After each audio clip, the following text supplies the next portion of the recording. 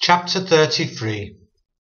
And the Lord said unto Moses, Depart and go up hence, thou and the people which thou hast brought up out of the land of Egypt, unto the land which I sware unto Abraham, to Isaac, and to Jacob, saying, Unto thy seed will I give it.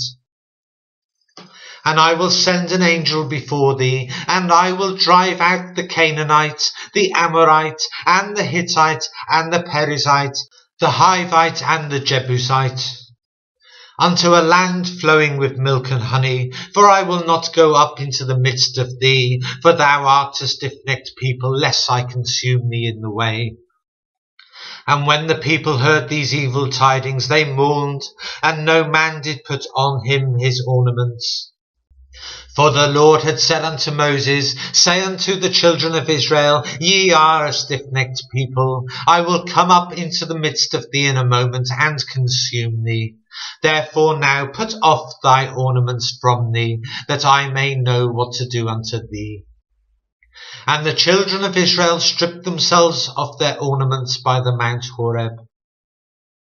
And Moses took the tabernacle and pitched it without the camp, afar off from the camp, and called it the tabernacle of the congregation. And it came to pass that every one which sought the Lord went out unto the tabernacle of the congregation, which was without the camp.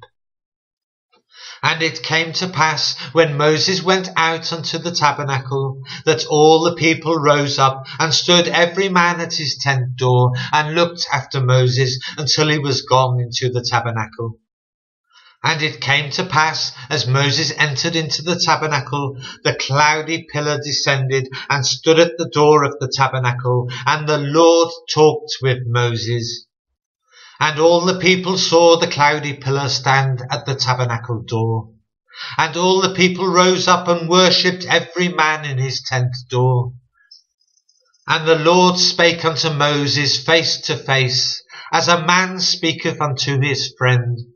And he turned again into the camp, but his servant Joshua the son of Nun, a young man, departed not out of the tabernacle.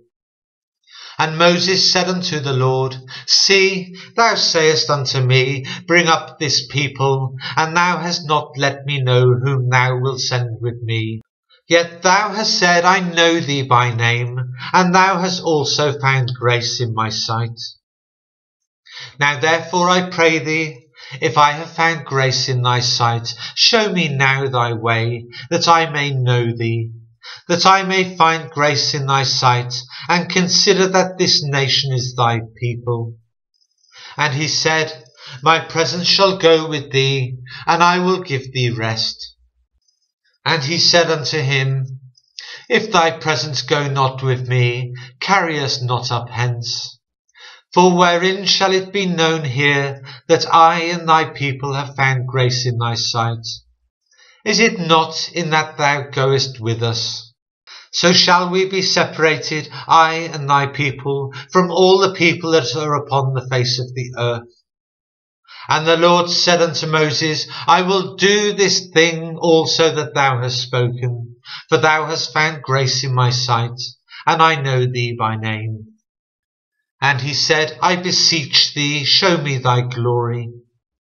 And he said, I will make all my goodness pass before thee, and I will proclaim the name of the Lord before thee, and will be gracious to whom I will be gracious, and will show mercy on whom I will show mercy. And he said, Thou canst not see my face, for there shall no man see me and live. And the Lord said, Behold, there is a place by me, and thou shalt stand upon a rock. And it shall come to pass, while my glory passeth by, that I will put thee in a cleft of the rock, and I will cover thee with my hand while I pass by. And I will take away mine hand, and thou shalt see my back parts, but my face shall not be seen.